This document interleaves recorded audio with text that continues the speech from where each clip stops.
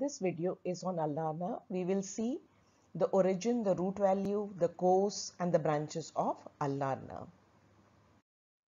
So usually the question that comes in exams is describe the ulnar nerve under the following headings. And these are the origin and the root value of ulnar nerve, then its course in the upper limb, the branches and the structures which are supplied, that is the distribution. And we will not consider applied aspect in this video. I will make a separate video and I'll put the link of that video in the description box of this video.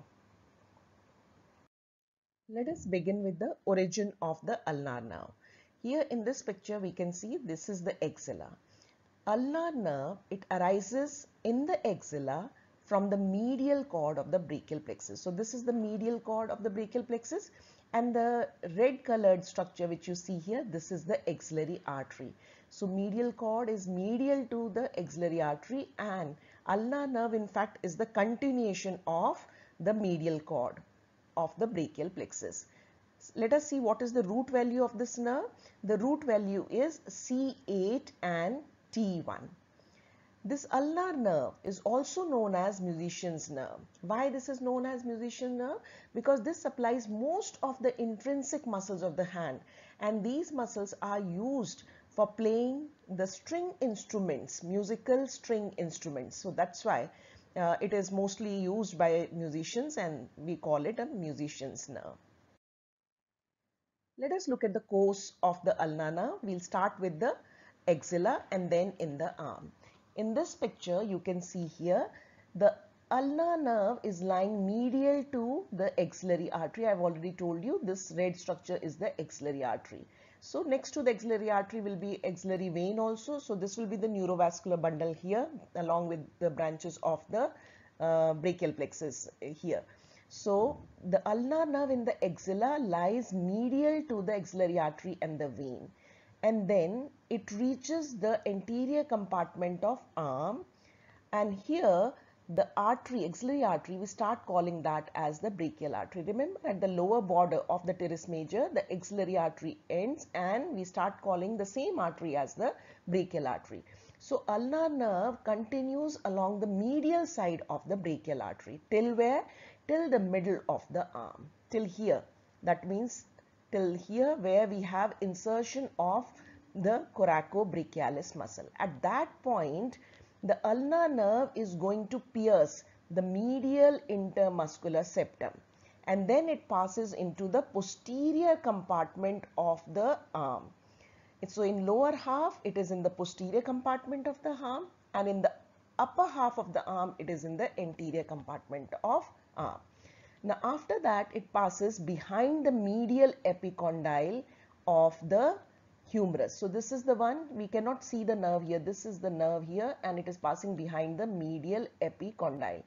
So that's why sometimes what happens, if you accidentally hit the medial epicondyle against some hard structure, a tingling sensation is felt along the medial aspect of the hand because that is supplied by ulnar nerve, and we call this as funny bone. So funny bone is a misnomer.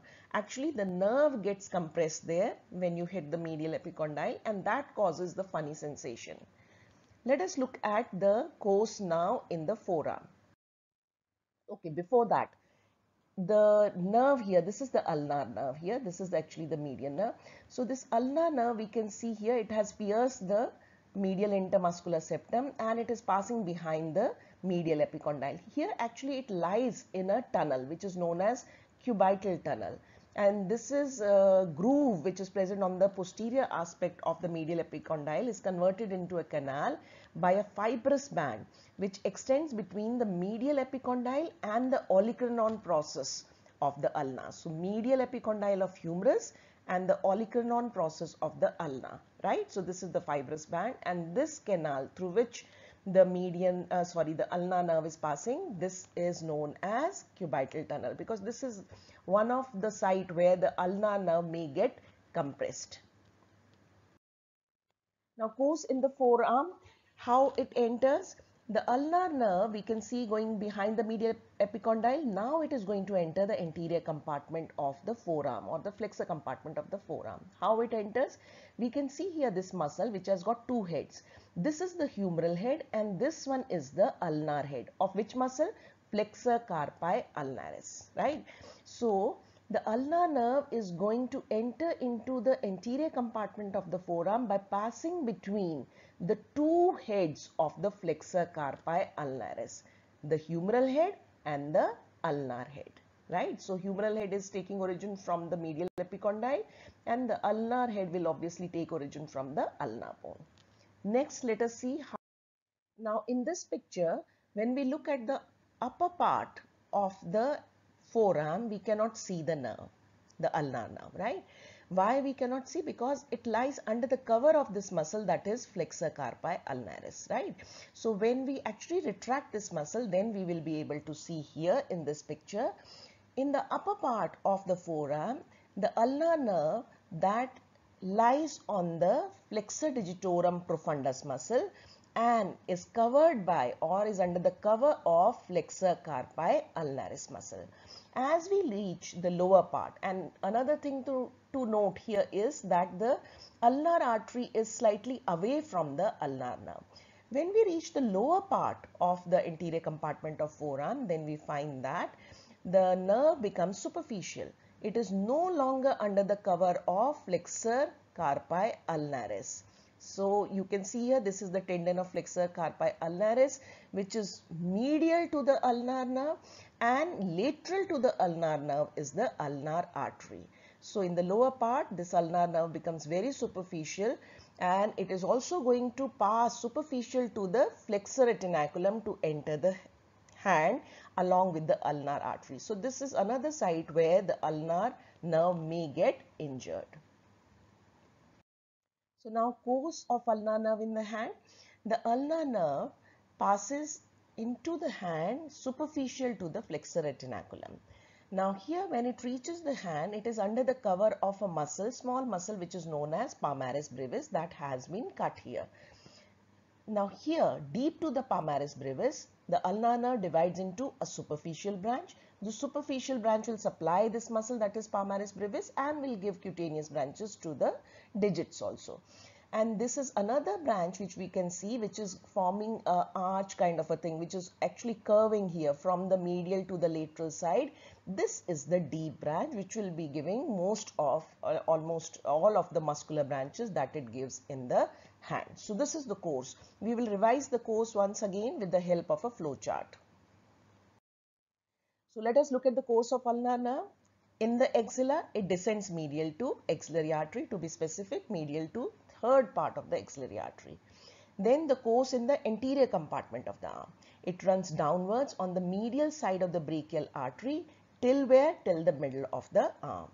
Now the course in the posterior compartment of the arm. At the insertion of coracobrachialis, middle of the arm, it pierces the medial intermuscular septum to enter the posterior compartment of the arm. Then it will pass behind the medial epicondyle in a tunnel known as cubital tunnel. Course in the forearm, that is in the anterior compartment of forearm or flexor compartment of forearm. It enters the forearm between the two heads of flexor carpi ulnaris. It then runs downwards in front of the medial part of flexor digitorum profundus and is covered by which muscle? Flexor carpi ulnaris. In the lower part of the forearm, it becomes superficial and it lies medial to the ulnar artery and lateral to the tendon of flexor carpi ulnaris. Course in the hand. It enters the hand by passing superficial to flexor retinaculum. It then passes between the pisiform and hook of hamate. There is another constricted part there, and this is known as ulnar tunnel of Guyon, right? So it will be passing between the pisiform and the hook of hamate, connected by a ligament there, a fibrous structure there, and this tunnel is known as ulnar tunnel of Guyon, another site where the ulnar nerve can be compressed. Then it will lie deep to the palmaris brevis and it divides into superficial and deep branch. Okay, let us look at the branches of the ulnar nerve. In the axilla, it will give no branches. Then in the arm, also no branches, but sometimes it may give a branch to the elbow joint. Then in the forearm, so axilla no branches, arm no branches.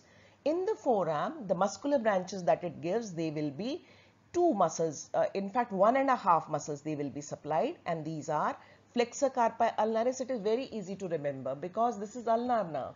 So the muscle that it is going to supply in the flexor compartment has to be flexor carpi ulnaris, and remember it lies on the medial half of the flexor digitorum profundus, so it will supply that also.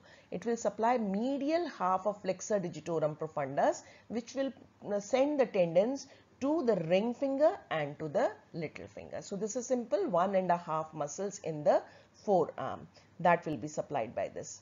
Articular branches to elbow and to the wrist joint. Sometimes this elbow, a nerve to the elbow joint may come in the arm also. Now, cutaneous branches that are given in the forearm itself. These are the dorsal cutaneous branch, but before that actually the palmar cutaneous branch arises. This arises higher as compared to the dorsal cutaneous branch. So, palmar cutaneous branch, this will supply the skin of medial 1/3 of the palm over the hypothenar eminence skin there. And the dorsal cutaneous branch, this will supply to the dorsal surface of the hand. Which part? Medial 1/3 of the hand, right? So that will be supplied by dorsal cutaneous branch. In the hand, ulnar nerve will give two branches. One will be superficial and the other will be deep. The superficial branch that will supply only one muscle. As the name suggests, superficial has to be cutaneous, but it does supply one muscle of the hypothenar eminence, and that is palmaris brevis. And then the superficial branch is going to divide into one proper palmar digital branch and one common palmar digital branch. And this common palmar digital branch will then divide into two proper digital branches.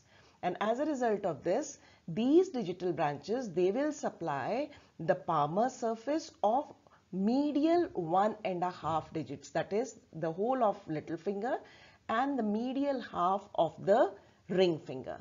And the branches from these digital branches on the palmar surface, they will go to the dorsal surface also of these digits to supply the skin on the dorsal aspect of medial 1.5 digits. So this will be the superficial branch, mainly cutaneous, but only one muscle is supplied, that is palmaris brevis. Coming to deep branch now. So deep branch, this is motor, and this is going to supply now the other three muscles of the hypothenar eminence. One is already supplied by superficial branch, and these are the flexor digiti minimi, abductor digiti minimi, opponens digiti minimi. Four hypothenar muscles are there. So these three will be supplied, obviously digiti minimi, because these are the muscles of the little finger.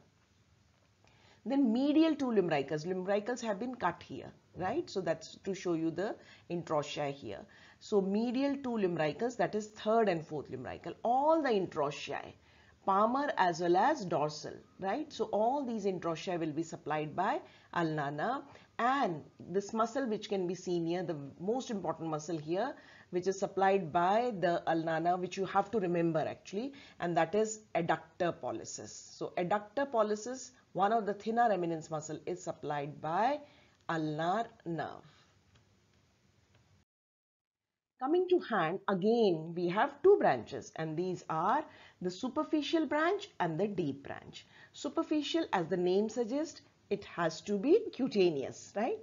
But this will also supply one muscle of the hypothenar eminence, that is palmaris brevis. The cutaneous branches here, these are now meant for the digits. And how many digits? The medial, again the word medial, medial 1.5 digits. Okay, so the palmar as well as the dorsal surface via the digital branches. These digital branches on the palmar surface, they themselves will give branches towards the dorsum of the digits also. So superficial branch is mainly cutaneous, and cutaneous for the skin of medial 1.5 digits. Only one muscle is supplied by that, and that is palmaris brevis. Coming to deep branch, this is a motor branch and it will supply 14 muscles because as I have said earlier, ulnar nerve supplies 15 muscles in the hand. So here the branches are to the muscles of hypothenar eminence, 3 muscles, flexor digiti minimi, opponens digiti minimi and abductor digiti minimi, little finger. This muscle is very, very important, right? One has to remember adductor pollicis is supplied by ulnar nerve and not median nerve.